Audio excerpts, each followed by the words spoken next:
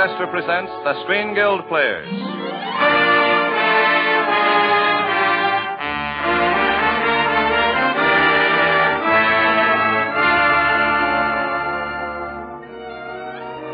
The Screen Guild play tonight, Holiday Inn. the starring players, This is Bing Crosby. And this is Dinah Shore.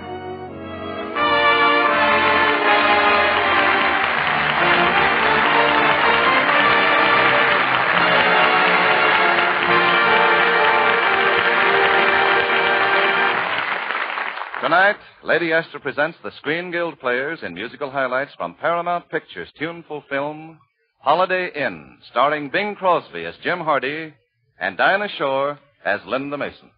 Happy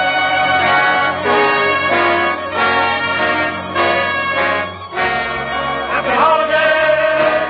Happy holiday! Happy holiday!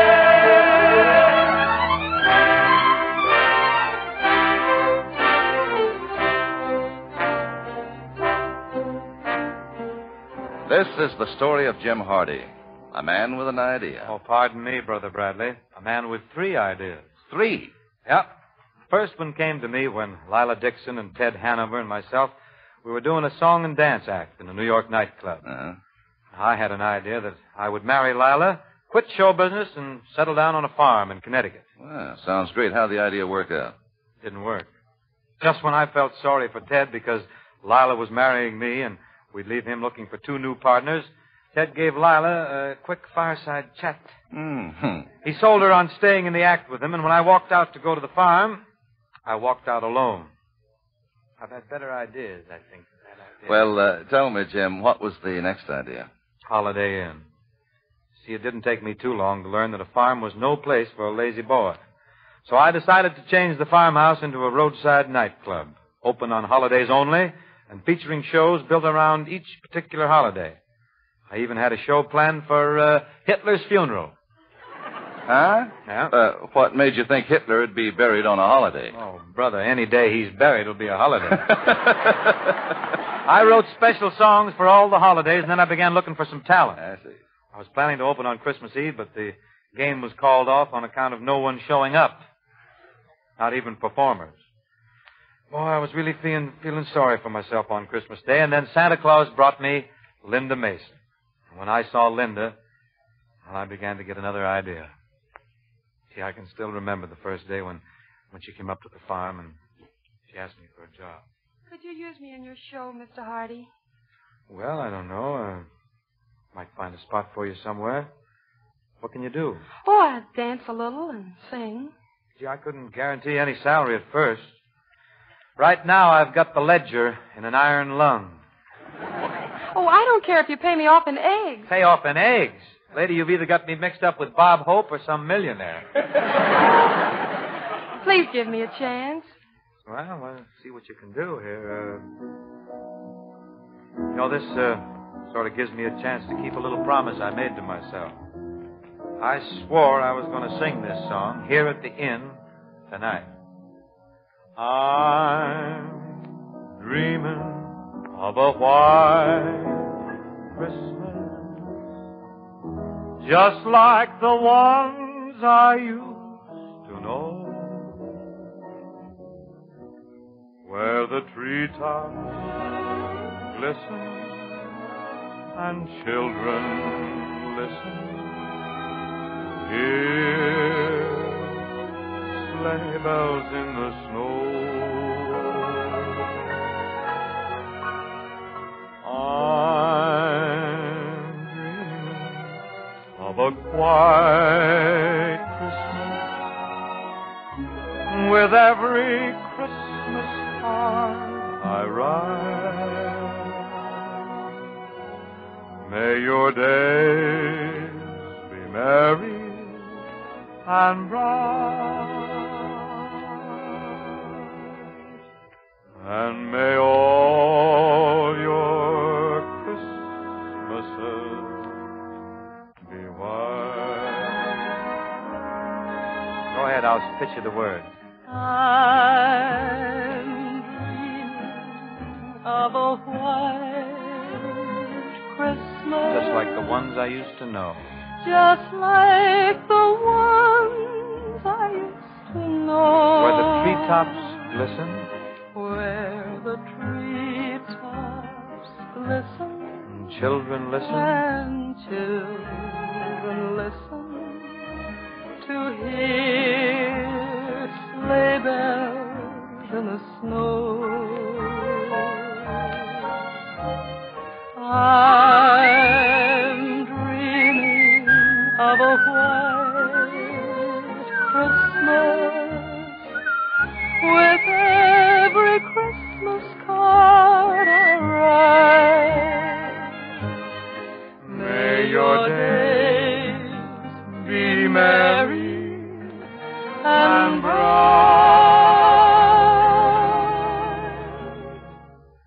and may all your Christmases be white.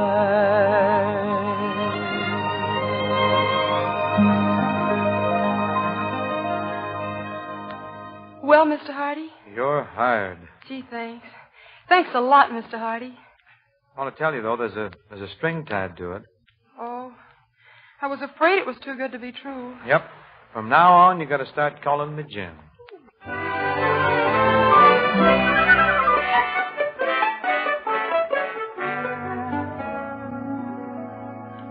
Well, between this here and that there, Brother B, I want to tell you, Linda and I managed to talk enough musicians and entertainers into taking a chance with us to let us open Holiday Inn on New Year's Eve.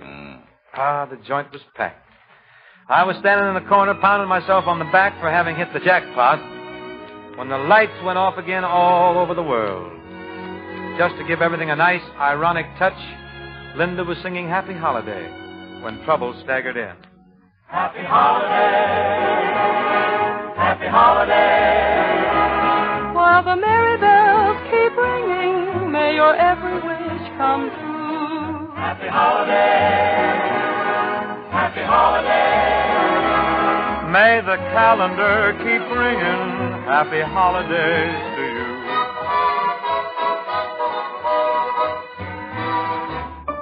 If you're burdened down with trouble, if your nerves are wearing thin, pack your load down the road and come to Holiday Inn. If the traffic noise affects you like a squeaky violin, kick your cares down the stairs, come on to Holiday Inn. If you can't find someone who will set your heart a-whirl, take your car and motor to the home of boy meets girl. If you're laid up with a breakdown, throw away your vitamins. Don't get worse. Just get your hold of your nurse and come to Holiday Inn. Happy Holiday, Happy Holiday. May the calendar keep ringing Happy Holiday to you.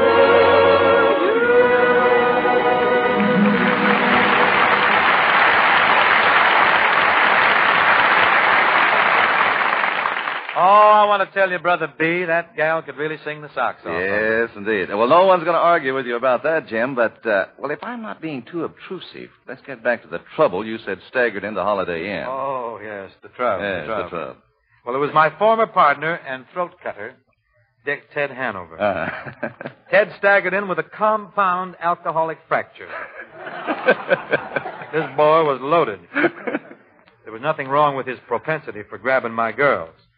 He walked right over to Linda and began dancing with her, and just watching them dance together, I had a hunch that my days with Linda were numbered.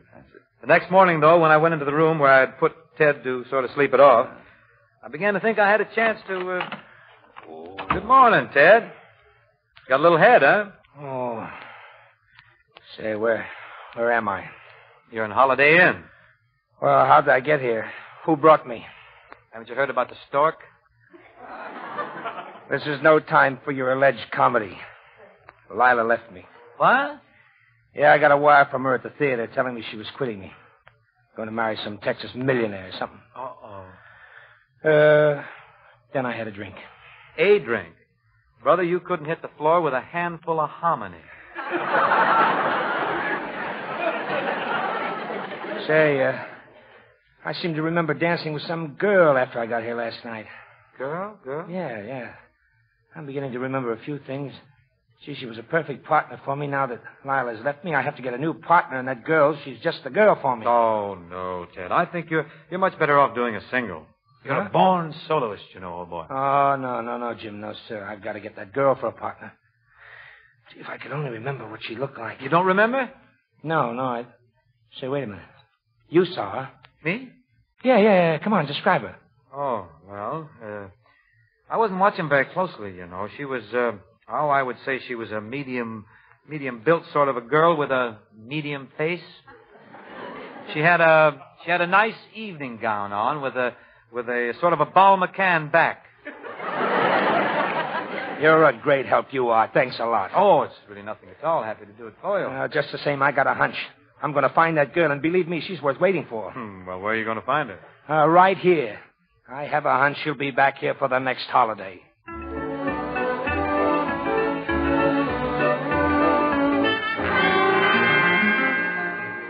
Well, how do you like that for a guy moving in on me, Brother B? Well, Jim, couldn't you have told him she was your girl and asked him to keep away from her? Oh, you can't be that naive. True, old boy.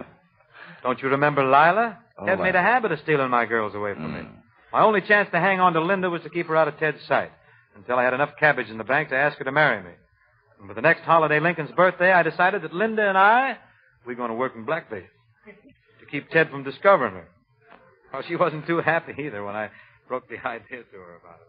Oh, Jim, I look terrible in that stuff. No, you won't. I don't even know how to put it on. I'll put it on for you. I'm an old boot black, you know. Well, let's see. Here we go now. Oh, for a month and a half I've been dreaming about how pretty I was going to look tonight. Well, you'll have plenty of times to be pretty. Say, you know, I was just going to ask you if you'd like to be in the rest of the shows out here. You were? Will you? Will I? I just wish I didn't have to work in that florist shop all the other days in the year to make these few possible. Well, maybe a little later on when we start doing better, you can stay out here all the time. Did you hear what you just said? I just caught the last part of it there. Was it a proposal? Well, it sure will be when I get a few bucks in the bank. Gosh, you're a strange duck. You don't even give me a chance to say darling and throw my arms around you. Oh, you'd better wait until you see my bank book. Well, I guess I'm sort of engaged. Yes, and I guess we better sort of start the show, too. Come on, we can't just sing here in the dressing room.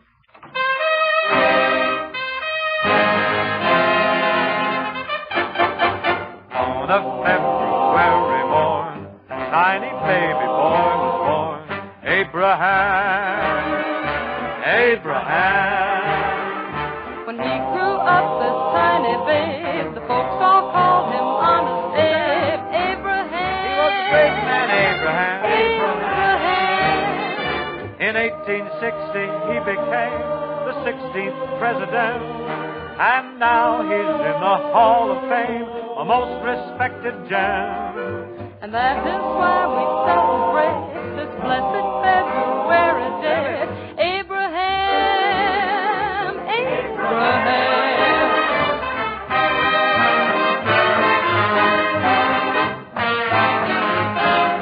USA's united thanks to one whose name was Nancy Hanks.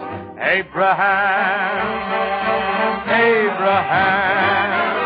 She gave this land its finest son, whoever went to Washington. Abraham. When somebody told him General Grant was drinking every night, he answered, go see if you can get all my generals tied. That's why we celebrate blessed February day. Abraham.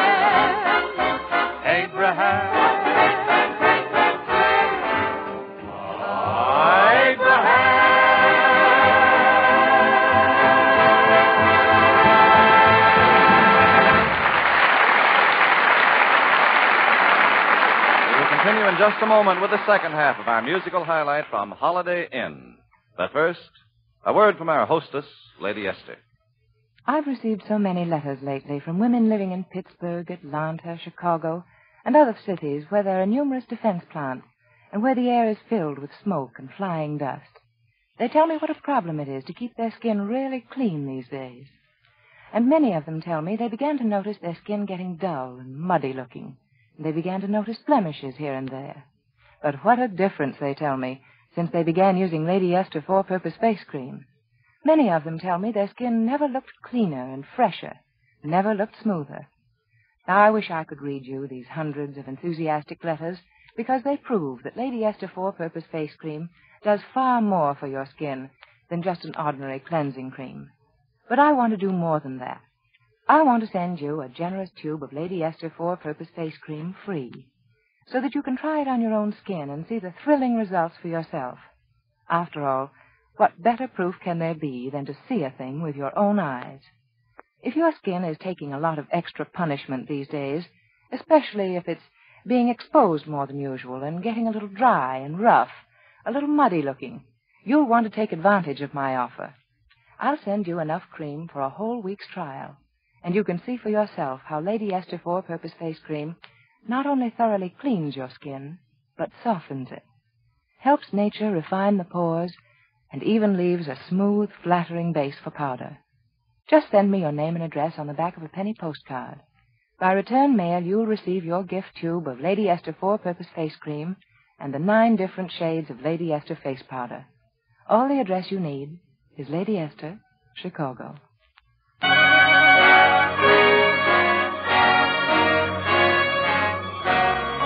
holiday! Happy holiday! Happy holiday!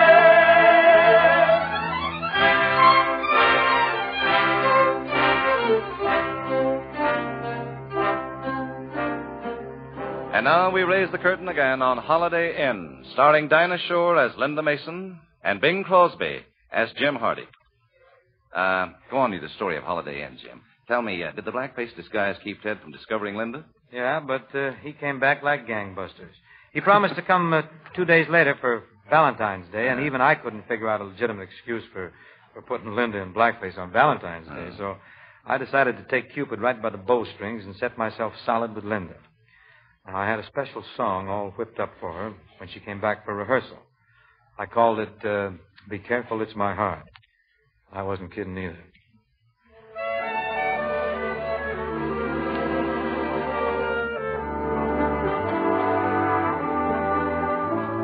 Be careful, it's my heart.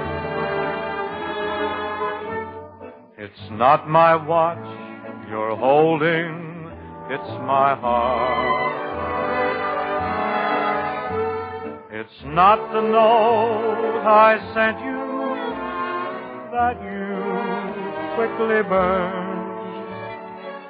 It's not the book I lent you that you never returned. Remember, it's my heart.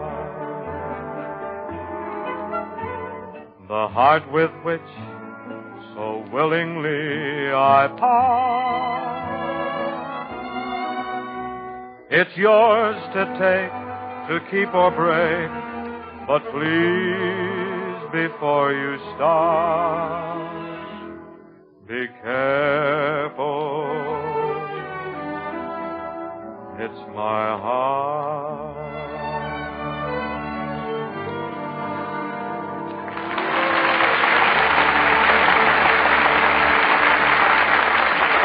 Jim, from where I'm standing, that certainly should have set you in pretty solid with Linda. Well, I thought it was pretty beamy, nice low key and everything, but nothing happened. While I was singing, Ted finally found Linda, and he moved right in. Back in? Oh, he moved in with a crash. He set himself up in business at Holiday Inn, dancing with Linda, in the holiday shows, and dividing the rest of his time between making love to her and trying to sell her on leaving me in Holiday Inn to head for the big time as his dancing partner. And I managed to come out of my corner punch, I was swinging right from China. And on Easter Sunday, I was sure I had Ted on the run when Linda joined me in the big Easter parade. In your Easter bonnet, with all the frills upon it, you'll be the grandest lady in the Easter parade. I'll be all enclosed over, we'll be the proudest couple in the Easter parade. On the avenue. Up Fifth Avenue. The photographers will snap us, And you'll find that you're in the rotogravure.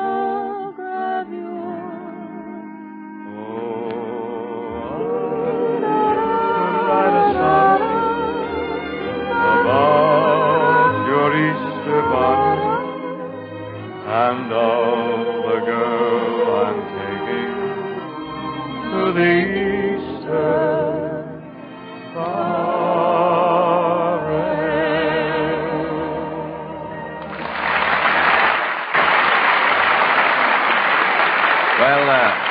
Jim, that really should have eliminated Hanover, huh? Well, I thought he'd take a fast count, but Ted promoted a couple of Hollywood talent scouts to come out to the inn. A couple of boys from Hollywood, and signed Linda and himself up.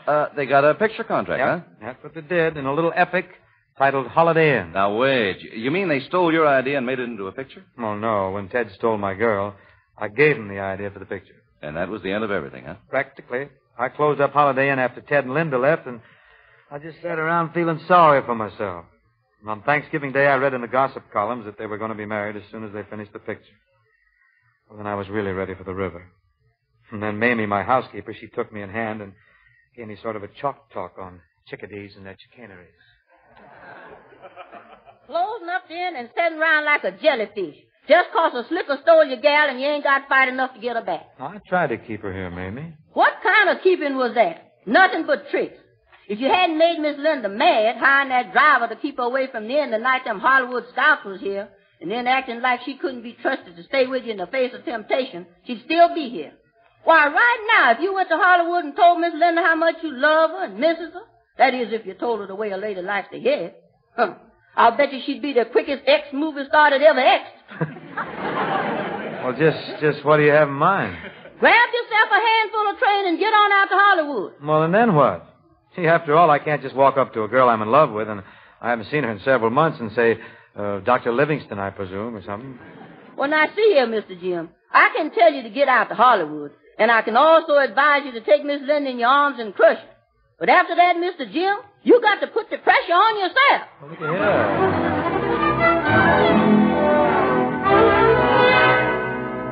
Well, did you take Mamie's advice, Jim? Well, I had nothing to lose, Brad. I walked onto the lot where they were making the movie version of Holiday Inn, just as they were about to shoot the last scene of the picture. And I want to tell you, it gave me something of a start, because that movie set looked exactly like my Connecticut farmhouse. The artificial snow coming down from above, it really took me back to that Christmas day when Linda showed up at Holiday Inn looking for a job. And then Linda began singing White Christmas, and well, I mustered up enough nerve to walk right into the scene. And when it was all over, Ted Hanover was looking for a new partner, and Linda and I were off to see a man about a license.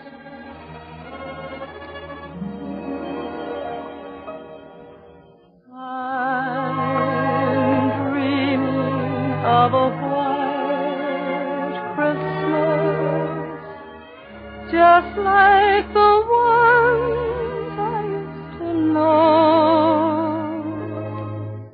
where the treetops glisten and children listen to hear sleigh bells in the snow.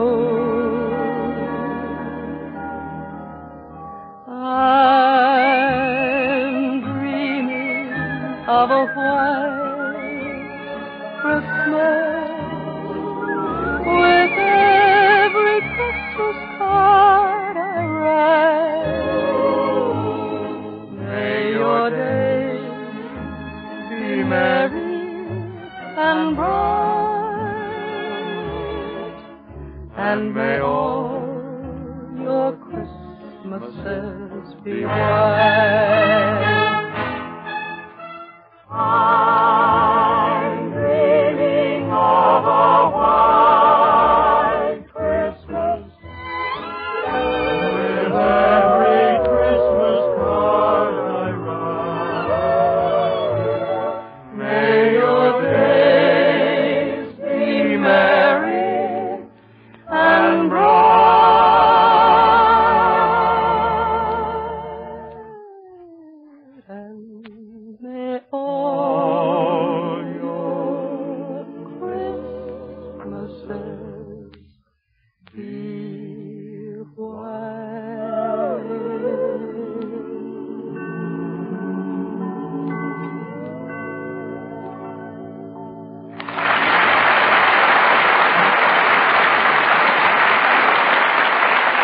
Thank you, Bing Crosby and Dinah Shore, for your wonderful singing of the musical highlights from Paramount Pictures' Holiday Inn. It was a real musical treat, one that we of the Lady Esther Screen Guild players will long, long remember. Well, it's nice to hear you say that, Truman, but I know somebody who'll remember the program longer than anyone. Really, Dinah? Friend of yours? Well, in a way. Her name's Dinah Shore. I've always wanted to sing with Bing the King. Well, that makes it a standoff then, Dinah, because Crosby has always wanted to sing with Dinah, the Dixie Diva. Well, we couldn't have found a better place to do it, Bing. Right on this program for the benefit of the Motion Picture Relief Fund. Anything you'd like to add, sir? Well, I was going to say something about next week's program, but I guess it can wait, Dinah. All right. I'd like to ask you all to listen to an interesting free offer from one of our best-known beauty authorities, Lady Esther. Thank you, Miss Shore. Perhaps many of you listening to me tonight have promised yourself at one time or another to try Lady Esther Four-Purpose Face Cream. Perhaps you wanted to see for yourself if it really does 4 important things for your skin, but you never actually got around to trying it. Well, here's your chance to try it without buying it. Here's all I ask you to do. Just send your name and address on the back of a penny postcard. As soon as that postcard arrives here, I'll see that a generous tube of my Four-Purpose Face Cream, also my 9 exciting shades of Lady Esther Face Powder, are put into the mail and start on their journey to you. Now, there will be enough Lady Esther Four-Purpose Face Cream for at least a week's trial. And during that period, I'd like you to watch your skin and see how my cream does these 4 things. 1, how it thoroughly cleans your skin. 2, how it softens your skin and relieves dryness. 3, how it helps nature refine the pores. And 4, how it leaves a perfect base for powder. You see, if you really want to try my Four-Purpose Face Cream, here's your chance. Write your postcard tonight or first thing tomorrow, and just address it to Lady Esther, Chicago. I'm sorry, but this offer is for residents of the United States only. Wartime restrictions prevent me from extending the offer to residents of Canada.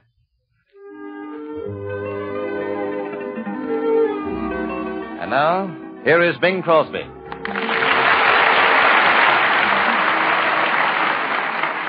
Your Uncle Sam has asked me to say something tonight to every young woman listening to our program. Your uncle has an urgent and vital need for thousands of student nurses to keep America fighting and working. To win this war, we must keep well, and it's up to you to keep us that way.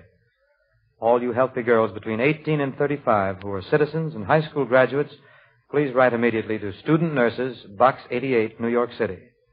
Now about next week's Lady Esther program, it's a rib-tickling comedy about a ham actor who got mixed up with the Nazis. It's called To Be or Not to Be, and it stars Sig Ruman, John Hall, and Mr. and Mrs. William Powell.